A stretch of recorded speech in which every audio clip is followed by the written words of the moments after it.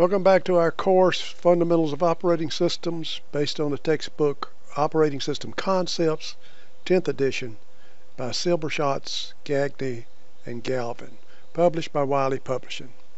We are continuing our discussion of the paging memory allocation scheme. So let's just pick up where we left off with free frames. When a process arrives in the system to be executed, its size, expressed in pages, is examined.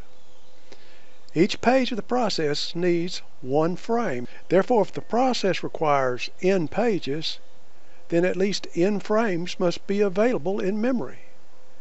If that n number of frames are available, they are allocated to this arriving process. So we still see that in this allocation scheme that we've discussed so far, it still requires us to load the entire job in memory before we start.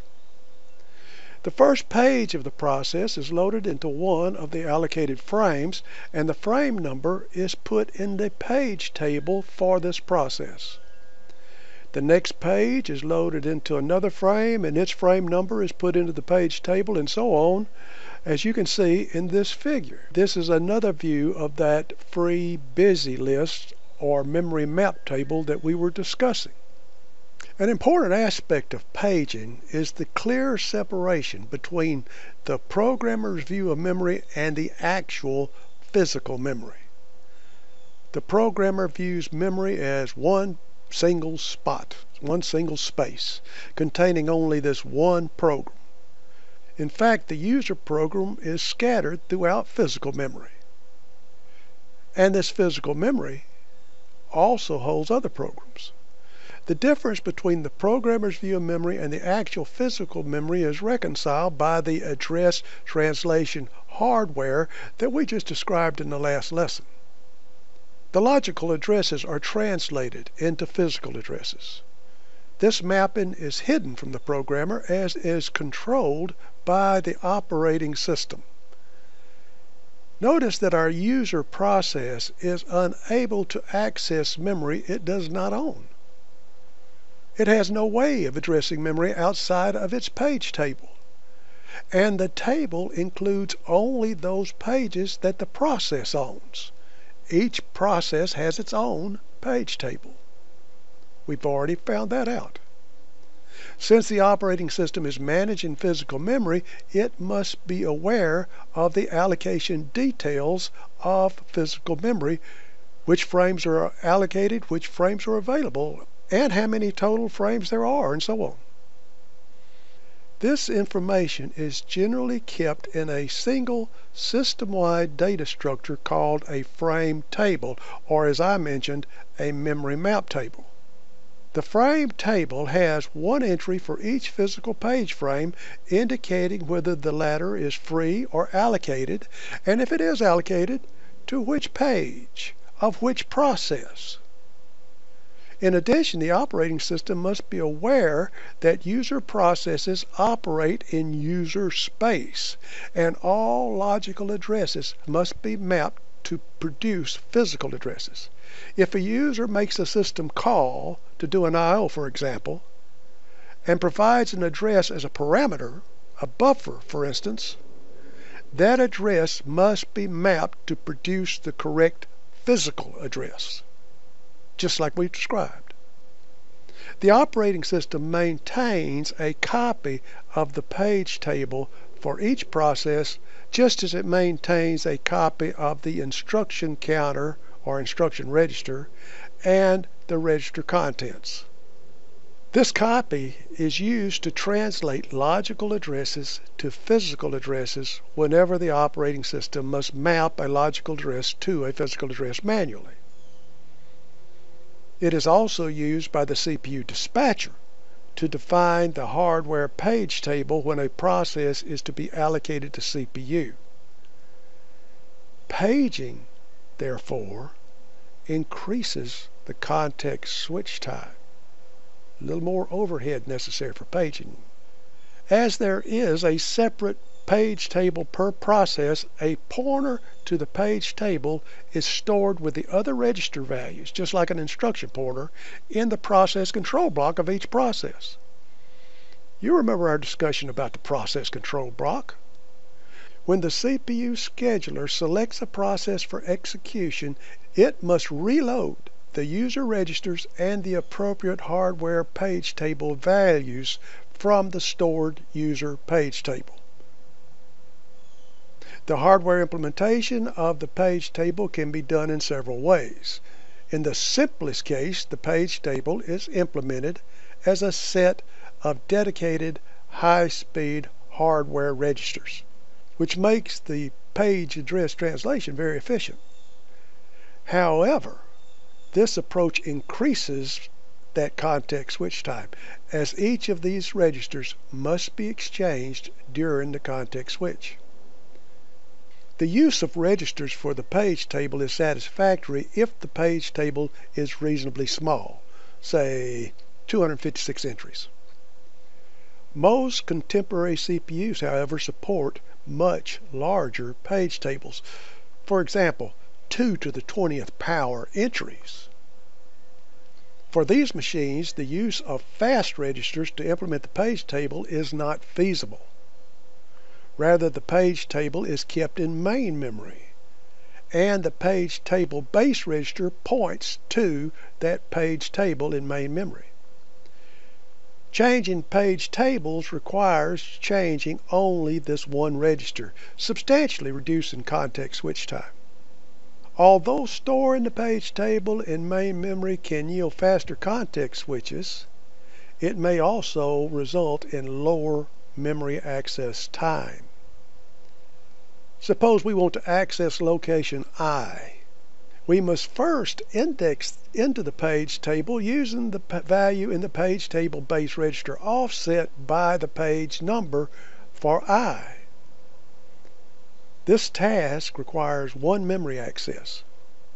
It provides the frame number, which is combined with the page offset to produce the actual address as we just discussed in the last lesson.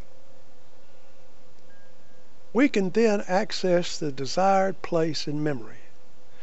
With this scheme, 2 memory accesses are needed to access data, one for the page table entry and then one for the actual data. Therefore, memory access is slowed by a factor of 2, a delay that is considered intolerable under most circumstances. The standard solution to this problem is to use a special, small, fast lookup hardware cache called a translation look-aside buffer, TLB. The TLB is associative high-speed memory.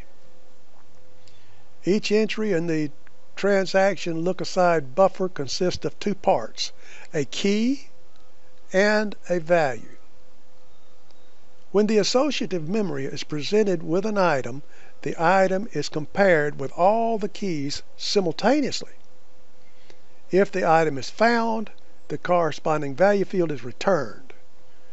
The search is fast. A TLB lookup in modern hardware is part of the instruction pipeline, essentially adding no performance penalty.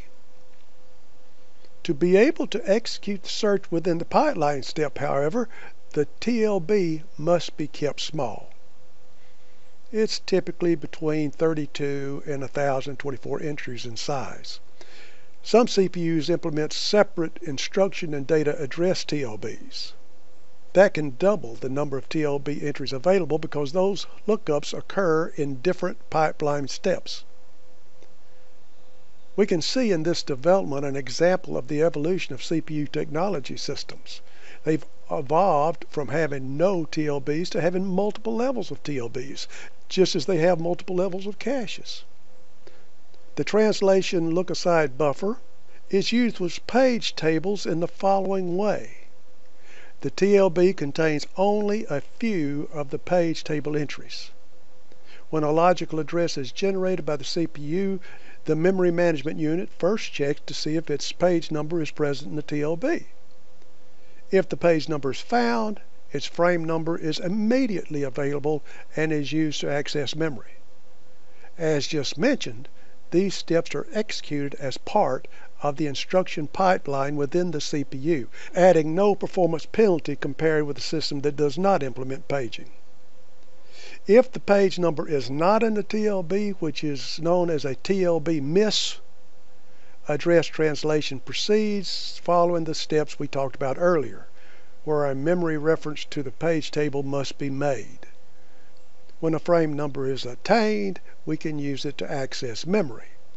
In addition, we add the page number and the frame number to the TLB so that it will be found quickly on the next reference. This is all very similar to the caching techniques that you have already heard. If the TLB is already full of entries, an existing entry must be selected for replacement. Replacement policies range from least recently used through round robin to random. Some CPUs allow the operating system to participate in least recently used entry replacement, while others handle the matter themselves. Furthermore, some TLBs allow certain entries to be wired down, meaning they cannot be removed from the TLB. Typically, TLB entries for key kernel code are wired down.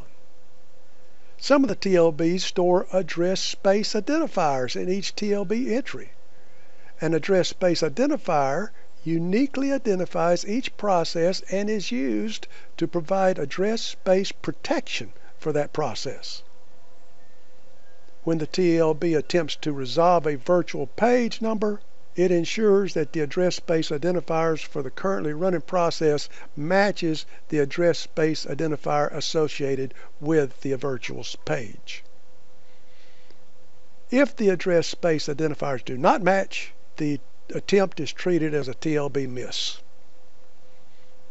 In addition to providing address space protection, an address space identifier allows the TLB to contain entries for several different processes simultaneously. If the translation look-aside buffer does not support separate address space identifiers, then every time a new page table is selected, for example with each context switch, the TLB must be flushed or erased to ensure that the next executing process does not use the wrong translation information. Otherwise, the TLB could include old entries that contain valid virtual addresses but have incorrect or invalid physical addresses left over from the previous process. The number of times that the page number of interest is found in the translation look-aside buffer is called the hit ratio. And an 80% hit ratio, for example, means that we find the desired page number in the TLB 80% of the time. Hardware features can have a significant effect on memory performance. An operating system improvement such as paging can result in, and in turn be affected by, hardware changes such as these TLBs. We'll be looking at the impact of the hit ratio on the TLB again later. TLBs are a hardware feature and therefore would seem to have little concern to the operating systems and their designers. But the designer needs to understand the function and features of TLBs, which vary by hardware platform. For optimal operation, an operating system designed for a given platform must implement paging according to the platform's TLB design. Likewise, a change in the TLB design, for example between different generations of Intel CPUs, may necessitate a change in paging implementation of the operating systems that use it. Well, that was something of a complicated lesson, and it was a long one.